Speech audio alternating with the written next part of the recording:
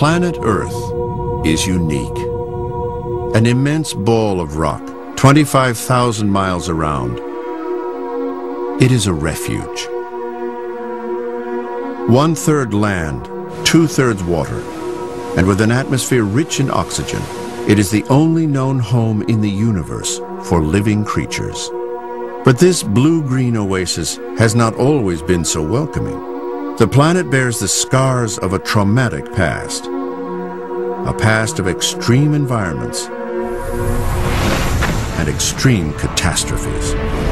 Over the course of nearly 5 billion years, it has been a changing world. A world of fire, a world of ice, one of raging seas and poisonous skies. The life forms that now cling to its surface are the lucky survivors of a succession of deadly mass extinctions. For just over 200 years, determined scientists have explored the planet and unearthed its secrets. Their remarkable discoveries have led them to tell an incredible story. For thousands of years, humans had no knowledge of the true age and origin of the world. But just over 200 years ago, all this would change. Scotland, the Edinburgh coast. It was here, one day in 1788, that the discovery of a small rocky outcrop would completely rewrite the history of the Earth.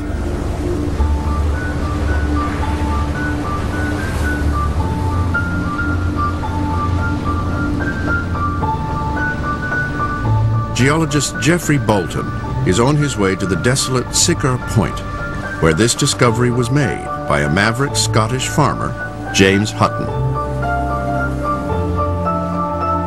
Hutton was to become the father of modern geology.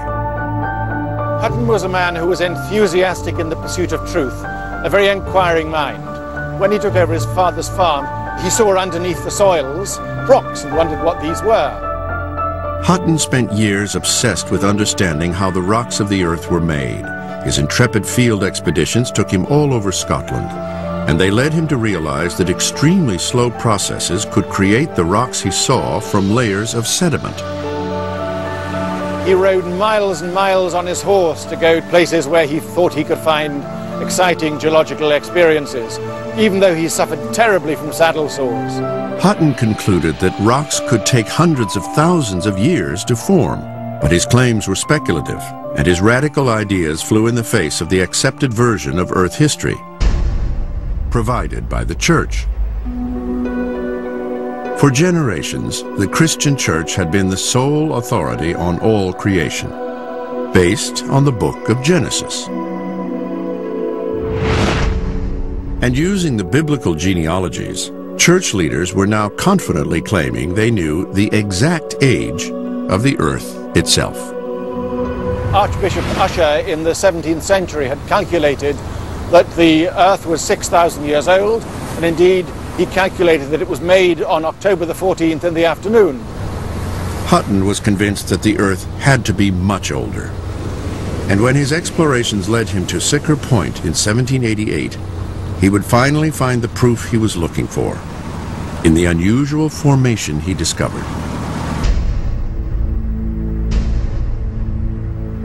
These rocks are not just any old rocks, they're very special rocks, and the reason they're special is because of the story Hutton was able to tell from them. Here, two layered rock formations stand at right angles to each other. He knew these rocks had once been laid down horizontally on the sea floor. They must then have been buried under great depth to recrystallize. They must then have been tilted on end by great earth forces. Then they were eroded away and truncated. Then these rocks were deposited on top. And he realized that that would not take hundreds of years, nor thousands of years, but many millions of years. Hutton's discovery was a turning point. From that day forward, it was rock, not scripture, that would become the trusted guide to the distant past. And over the next 2 centuries, the study of rocks around the globe would lead to the awesome revelation that this blue-green planet has been on the most astounding journey. A journey that began in a world of fire.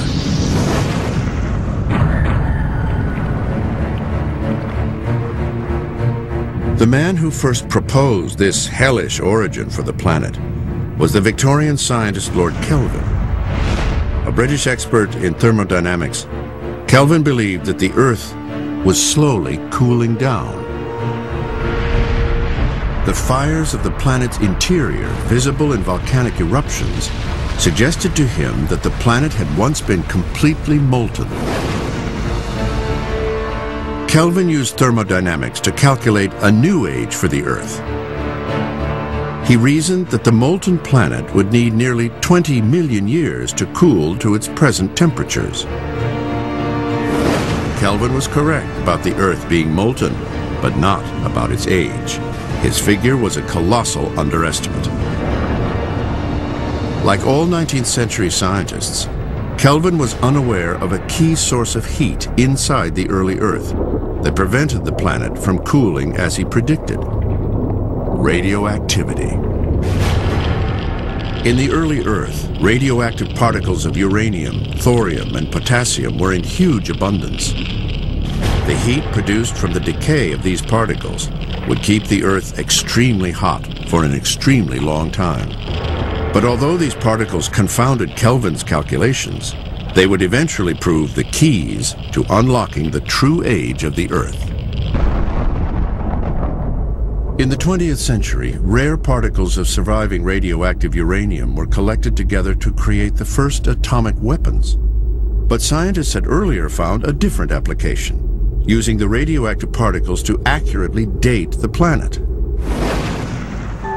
In 1911, a gifted 21-year-old geology student, Arthur Holmes, used radiation to revolutionize our understanding of Earth history. After Holmes, geologists would talk in billions, not millions of years. Radiometric dating was simple in principle. It was based on the discovery that traces of the radioactive element uranium found throughout the rocks of the Earth decayed into another element, lead. Like sand trickling through an hourglass over hundreds of millions of years and at a steady rate, a sample of radioactive uranium will decay to lead. By measuring the proportion of uranium to lead in crystals trapped in ancient rocks, Holmes could accurately calculate their ages. Collecting data from samples from all over the world would be a lifetime's work. But as Holmes grew older, so did the Earth. Its calculated age extended first to 1, then 3, then finally to 4.5 billion years. Today, 4.5 billion years is still the accepted age for the Earth. Time on this incredible scale is known to those in the business as deep time. It's difficult to imagine how vast deep time is, but think of it this way. That's a grain of sand. If it represented a year, then the length of my finger would be equivalent to the whole of my lifetime. From the tip of my finger to my elbow would take us back to the Pilgrim Fathers. From here to the rocky island you see on the horizon would take us back to the age of the dinosaurs. And if we were to turn around and go to the equator, then it would be equivalent to going back to the beginning of the Earth, 4.5 billion years ago. The search for the age of the Earth was over, and the results had opened a window on the past. For the first time, scientists could put rocks in the correct order, look deep into the Earth's past, and tell its story. They would discover evidence of an epic journey with many twists and turns.